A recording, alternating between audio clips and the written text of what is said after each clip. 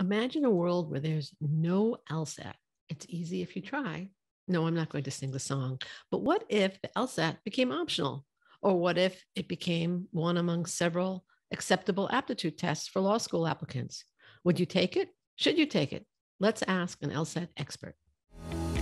Welcome to Admission Straight Talk, the podcast dedicated to graduate admissions and helping you approach the application process thoughtfully and successfully. Your host is Accepted's founder and world-renowned admissions guru, Linda Abraham. At Accepted, our mission is to get you to that unforgettable moment when you read your acceptance email and shout, "Yes, I'm in!" Confident you'll be attending the perfect program to help you launch the career of your dreams. Welcome to the 477th episode of Admission Straight Talk. Thanks for joining me. Before we meet our guests, I'd like to highlight the featured resource for today's show. It is Accepted's Law School Admissions Quiz. Are you ready to apply to your dream law school? Are you competitive at your target programs? Accepted's Law School Admissions Quiz can give you a quick reality check. Just go to accepted.com/law-quiz, complete the quiz, and you'll not only get an assessment of your chances, but actionable tips on how to improve your qualifications. Plus, it's all free. Again, use the calculator at accepted.com/law-quiz to obtain your complimentary assessment. Our guest today is Steve Schwartz of the LSAT blog and the LSAT Unplugged podcast and YouTube channel, which we're going to link to from the show notes at accepted.com/477. Steve graduated from Columbia University in 2008. In high school and college, he had tutored students in a variety of subjects and also helped prep test takers for standardized tests, including the LSAT. However, he really began to focus on the LSAT when he was applying to law school. He founded the LSAT blog in 2008 and never looked back. Today, 14 years later, he has helped thousands master the LSAT, get into law school, and sometimes secure scholarships worth tens of thousands of dollars. Steve, thanks for coming back to Admission Straight Talk, because indeed you're a repeat guest. Thanks so much for having me on, Linda. It's a pleasure to be back with you. Glad to have you. Now, in the last few years, law schools started accepting the GRE. Today, we're here to discuss a possible LSAT-optional world. Can you give us context for something that a few years ago, I don't think either of us would have imagined possible? Yeah, sure. No, it is quite a surprise if we look at in general, the general trend has been for more and more of higher education to go test optional. We've seen this at a number of undergraduate institutions, but the graduate level, they seem to rely quite a bit more on standardized tests. And I'll allude to this briefly now, we can get more into it. But overall, I think some of this comes from the fact that there's a lot of grade inflation in colleges and universities. And so if everyone has a high GPA, then how are schools going to distinguish between different applicants? And so I think that's part of the reason for the change. Right. No, I certainly agree with you that I think that's the change being the focus on the test score increased because the GPA was a less valuable signal. Right. So that's why they say that they might need exams like the LSAT for admissions purposes. But at the same time, there are concerns around the equity involved in members of different groups having different test scores and concerns over access. So these two issues, on the one hand, grade inflation, on the other hand, issues of access, they're kind of seemingly at odds with each other. Exactly. And so that poses a sort of problem and a sort of debate that all of higher ed is trying to untangle. Right. And you've also seen really different trends. I mean, the undergrad world has really embraced test optionality. COVID, I think, forced test optionality briefly on business schools in particular, and then they voluntarily assumed it either through waivers or by going totally test optional. Medical schools, a couple tried it, but doesn't seem to be taking hold, at least not at this point there. In a variety of graduate schools, either the therapies, it's very mixed in the non-professional sphere. And a few weeks ago, MIT University, which did embrace test optionality as a whole, suddenly the undergraduate school announced that they are going to require a test once again because they felt it actually enhanced access and equity. Obviously, nobody, undergraduate or graduate in any field, wants to admit people who aren't going to succeed. At this point in time, what do you think LSAC is going to do? And what actually is the issue? Is it schools making a choice? Is it LSAC imposing a policy? It's a fantastic question. Yeah. So just to backpedal a little bit, you mentioned COVID and how schools were going test optional. And because of the American Bar Association's requirement that law schools use a valid and reliable admission test like the LSAT, law schools could not do that in March 2020 when the pandemic hit North America, right? So at that point in time, they canceled the March LSAT, they canceled the April LSAT, but LSAC quickly moved the LSAT online and was able to, quote unquote, save the LSAT for that entire testing cycle and for the pandemic ever since it's been continuing to unfold over the past 2+ years at this point. Now, there has been this debate about higher education going test optional in different contexts. And as you know, even in the medical school world, the equivalent institution to the ABA, I guess it's the AMA, right? Like they have gone test optional for the MCAT, yet medical schools continue to use the MCAT, right? So even though med school, is that correct? Correct me if I'm think wrong. only 2 medical schools, to my knowledge, I could be wrong on this, went test optional in the 2020-2021 cycle, which was the one that was really hard hit by and by the way, the MCAT was unavailable for much longer than either the GRE, the GMAT, or the LSAT. And I think it was only Stanford and the University of Wisconsin. Now, obviously, Stanford is a very prominent program, but I don't think it stuck. To my knowledge, it did not stick. It was not adopted by others. They did move the cycle later because people just couldn't take the test. That's the long and short of it. But it does not seem to be sticking in the medical school arena. So in other words, you're saying that medical schools do use the MCAT. Oh, yes. Even though they are not required to. Yeah. Yes. And very heavily rely on it. Same for business schools. Same for business schools. The most higher ranked business schools are still requiring the GMAT or the GRE. They're completely agnostic in terms of the test. Foreign business schools are requiring it more because they also have a greater range of schools that they're dealing with. But among the US programs, especially outside the top 20 or outside the top 15, test optionality is increasingly common, usually via a waiver. Total test optionality is less common. Usually they're requesting a waiver form and they decide, do we really need a test or not? Okay, so the default for those applicants is that they would submit a score. However, if they don't want to, they simply submit a waiver. And are they generally approved? It depends. Depends. Okay, yeah. So, it really depends. So when the American bar, so basically the legal field is a bit slower, a bit more bureaucratic. This has been true for the LSAC. This is true for the ABA. And so they're kind of the last ones to come to this test optional idea in terms of, they've been kicking it around for a while, but finally it seems like it's actually going to go through. So this most recent recommendation by the American Bar Association's Strategic Review Committee has been to go forward and modify Standard 503, which is the rule that requires they use an exam, and say, law schools, you are, of course, allowed to use an exam for your consideration of applicants, but you are not required to do so. So this is the idea. It's been proposed. It has not yet been enacted. There is a period of consideration where people can submit comments and then they will review those comments. But my guess is that it's going to go through. And when it does, very little may actually change, because as we're seeing in these other contexts, schools find these exams useful as a benchmark from which to evaluate different candidates given grade inflation, like we talked about. So that's the short version, but we can go into any specific areas you'd like.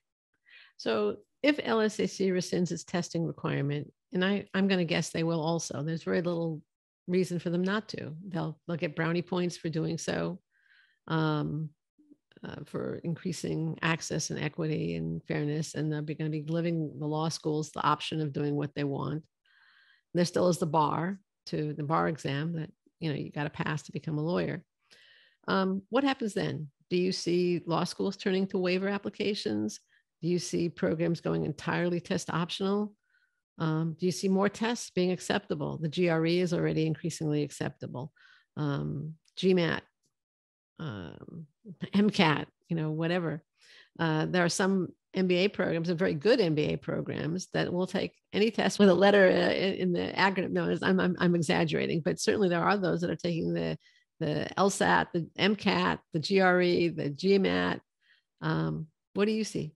Yeah, sure. So I do think that if the ABA goes through with this measure, which they almost certainly will, then law schools, I think the top ones will still want to see either some kind of standardized test score.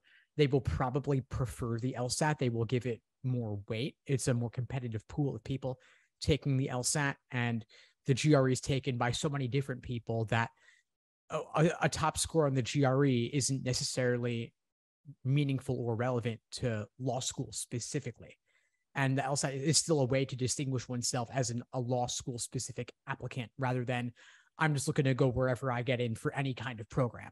So I do think they will want to see some kind of exam. The LSAT has already, however, lost its monopoly.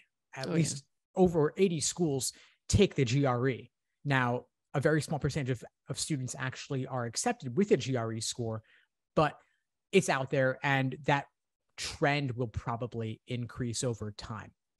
So I do see that I do expect the top schools will require some kind of exam score, but the lower tier ones that aren't really as concerned with how their students are going to do on the bar, as long as they achieve above a certain bar passage rate, they may go totally optional. The waiver is a nice compromise, though. I could see the waiver happening. Right. And the waiver also, what I've seen happening, again, in the B school arena, is that the people who get the waivers are the ones who have the high GPA, have the great work experience. They've done a lot of writing. They basically don't need the test. And I'm talking now, I was in the law school context, and the MBA context is probably more. They have the high grades. They have quantitative work experience, quantitative coursework with A's in it. They have quantitative, relevant work experience. That would be, again, they don't really need the test score to evaluate the applicant. Those are the ones who are getting the waivers. And I assume it would be, equivalent group getting waivers in the law school market. Well, it's an interesting distinction, though, because, is the average B school applicant similar to the average law school applicant? Whereas in terms of work experience, age, I wonder if there's a difference there where the LSAT score is weighed so heavily in admissions currently, whereas in B school admissions, perhaps the GMAT does not carry the same weight, or the GRE. The GMAT or the GRE do carry a lot of weight in the B school process. And I've talked to many admissions directors, and even at schools where the test is optional, especially, when tests were much less available. And they were saying, your application will be evaluated without prejudice. Even though you don't have a test score, we're going to look at everything else.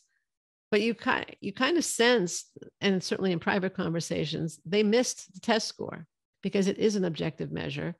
And remember, B school applicants, there are a different pool. And that's why when I was talking, I realized I was talking almost in a law school context about MBA applicants. They're very different.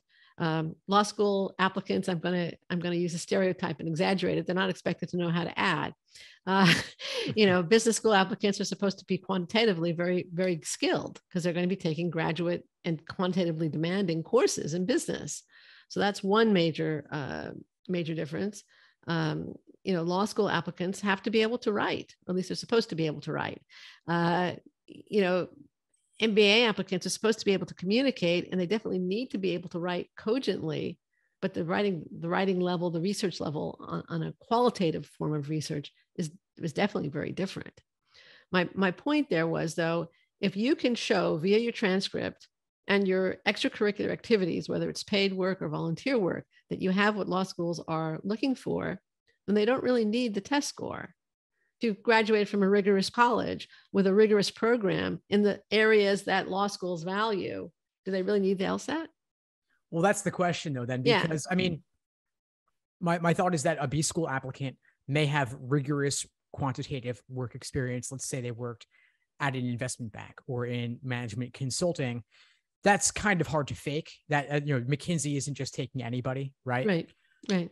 However, law school applicants, they may have gone directly from undergrad and have no work experience at all, which is quite common, or they may have worked as a paralegal or maybe in a totally unrelated field, but still, whatever they're doing is not like being a lawyer light, in the same way that being a management consultant or an iBanker is still fairly close to what one might end up doing after business school as well. So I'm wondering, maybe law schools do rely upon the LSAT as an objective measure. And yes, they can evaluate your writing and your essays, but it's possible to get help from admission consultants to portray oneself in the best possible light. It may not be quite as objective a measure of one's sole abilities in quite the same way. It's possible. I mean, I think we might be arguing or debating here something that isn't all that important. Sure. Okay. My main point was, if they go with waivers, the people getting the waivers in the B school context are the ones that don't need the test score to show they can do well in B school. Okay. If you look at the qualities that law schools are looking for, and you're right, because of the work experience element and the more significant work experience element, my understanding is that many schools at this point, about 50% of the class is not going straight from undergrad or more, depending upon the school. So work experience is becoming a more significant factor in law school admissions than it was, let's say, 10 years ago. It's still not as significant as in B school, because the amount of work experience is much more significant when you put an MBA program than 1 or 2 years, even at the law schools that are looking for work experience. But again, my main point was that if schools go the waiver route, those people getting the waiver will be the ones that law schools are comfortable admitting without the test score. Yeah. Well, that would be, I think the waiver is a fantastic compromise. This is actually the first time I've heard of such an idea, but I think it's quite a good compromise. I guess my question is, how liberal might schools be in terms of granting the waivers? And then what is the waiver approval process like? I could imagine some schools getting inundated with waivers, and then they're basically saying, we don't need you to take the exam. How close is that to an admit at that point? Yeah, I haven't heard any statistics. I haven't, they don't release those statistics. Sure. But I know I remember being at a conference recently, and at that conference, they said the acceptance rates were very similar. Mm-hmm. Okay. It was not the equivalent of an acceptance, a waiver, because there's still all this other stuff, this subjective stuff, if you will. And, the LSAT correlates success in B school, academic success, but there are also the non-academic aspects of being a lawyer or admitting somebody into a specific school's community, because that's also part of it. So, it's going to be really interesting to watch this whole thing unfold in the different contexts. That's my vantage point, of course. Let's pretend that LSAC has made taking a test, any test, optional. And I'm an applicant, and my dream school doesn't require a test. Should I jump up and down and skip the hours of studying and the exam itself? Or should I call you, Steve, and say, I still want to take the test? And why should I do that? Yeah, fantastic question. So let's say that tests are no longer required. I would look at the schools that you're considering, and do those schools still require an exam, even if the ABA no longer requires that schools require an exam? My expectation is, if you're already at the point where you're listening to a podcast like this or watching a video like this, you're probably applying in the next year or two, I would be guessing, unless you're way, way far ahead of things. Right. If you're in middle school, things may change by then, but assuming that you're applying in the next couple of years, the law schools to which you're applying will probably still require an exam like the LSAT. Some might also require the GRE. So chances are, for the next couple of years, you're going to want to take the LSAT if you're reasonably certain that law school is the path for you. If you see the schools to which you're applying saying front and center on their sites, no exams required, then just ask yourself, is this really a top tier rigorous school that you would want to attend? Some may not. Also look at your work experience and look at your GPA. If your GPA is super high, then maybe that's strong enough. But if your GPA is not as high as you would have liked it to be, then an exam like the LSAT could help you increase your chances significantly. And it's much easier to increase your LSAT score than to increase your entire undergraduate GPA, especially if you're near the end of college. Great points. Do you think the LSAT currently plays a role in scholarships? Oh, significant. Absolutely. A significant role, in fact. Yeah. I mean, law schools weigh the LSAT much more heavily than GPA. And the law school admissions is quite a numbers driven process. So if your LSAT and your GPA are above the medians of the schools to which you're applying, then law schools will throw money at you because you will help them raise their rankings. And everyone cares very much about these US news rankings. And so it'll increase the prestige of the school to have you there if you can boost up their numbers. Basically, you're making them look good. Yes, you're making them look good, and they will give you discounts on your tuition.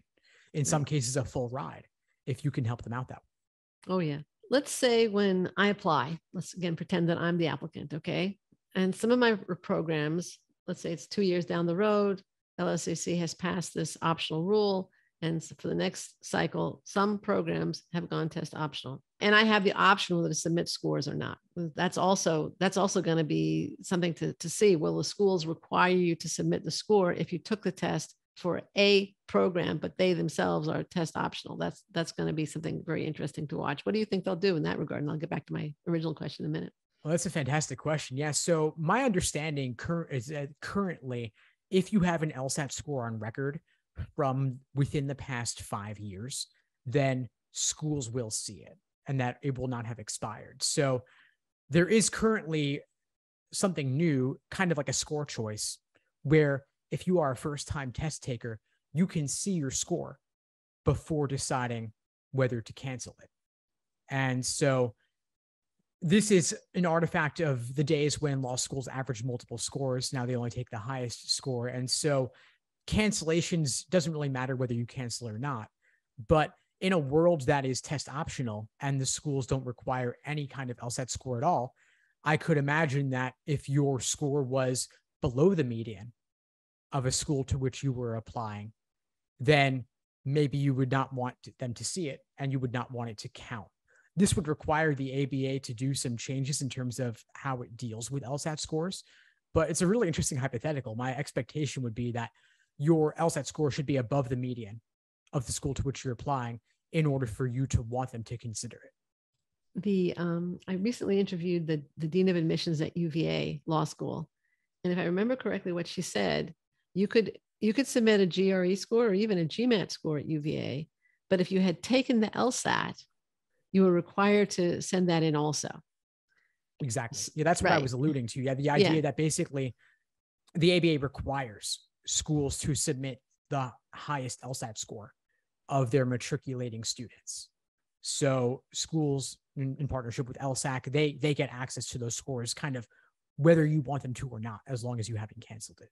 Right. You didn't have an option. And I think that also is a middle ground where schools can say, well, it's optional, but if you take it for another school, we're going to see it. We want to see it. So that's another possibility. Let's go back to the question I intended to ask. Well, actually, you answered it. If you have the option of showing them the score, it should be at or above their median.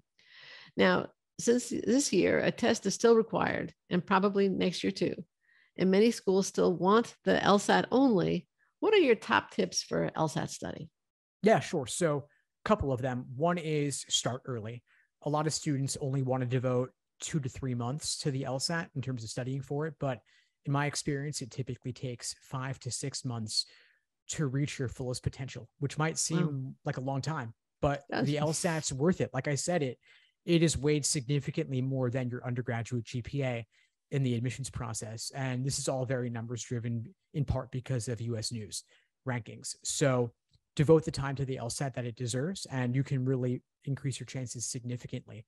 Another tip would be to make sure that you're using real official LSAT exams published by LSAC in their Law Hub system, because that exactly replicates the look and feel that you'll have on test day, since the LSAT is now online. Okay, great. Do you see any other, this is a pretty big change on test optionality, but do you see any other significant changes coming down the pike in LSAT land, or will digesting this one be the big news for the next couple of years? Well, this is certainly the big news for this year. I would say I can't imagine anything bigger happening right now. One question I've been getting a lot from folks is, will the LSAT remain online? Because initially this was maybe going to seem like it was a temporary thing for the LSAT to be online, rewinding 2 years to the beginning of the pandemic. And they moved it online first in a 3-section format, now a current 4-section format, which is 3 scored sections plus 1 unscored experimental section. And so that appears to be the format for the foreseeable future. So the LSAT is at home, online, administered via ProctorU, and this will be the format for the foreseeable future. LSAC just published the test dates through June 2023, and they're all online at home. And LSAC has modified the language on its website to indicate that the LSAT will remain online for the foreseeable future. Right. And that was actually the topic, I think, of our last podcast, which I'll link to from the show notes at accepted.com/477. Now, is there anything you would have liked me to ask you that I haven't asked? I think we pretty much covered it, Linda. We covered quite a bit. One thing I would just want to remind folks is that the LSAT can be discouraging at times. It is not an easy exam, especially at first, but it is learnable. It can be beat. So please don't equate the LSAT with your self-worth or your intelligence or anything like that. And know that any practice test scores you have, especially prior to having done much studying, definitely do not reflect your ultimate potential on this exam. You can improve significantly. And I would encourage folks, please reach out to me if you need anything at all. I'm happy to help. And I've got a free Easy LSAT cheat sheet that folks can access at bit.ly/EasyLSAT. Sounds good.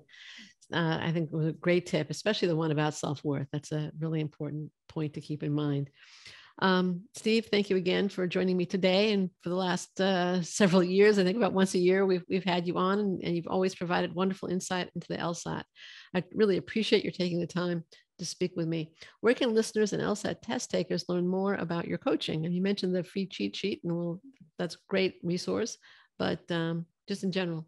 Yeah, sure. So folks can find me pretty much anywhere online. I'm very active on all the social media channels, YouTube, podcast, Instagram, even TikTok. And so folks can find me also just by emailing me, help@lsatunplug.com. I'm happy to help. Sounds good.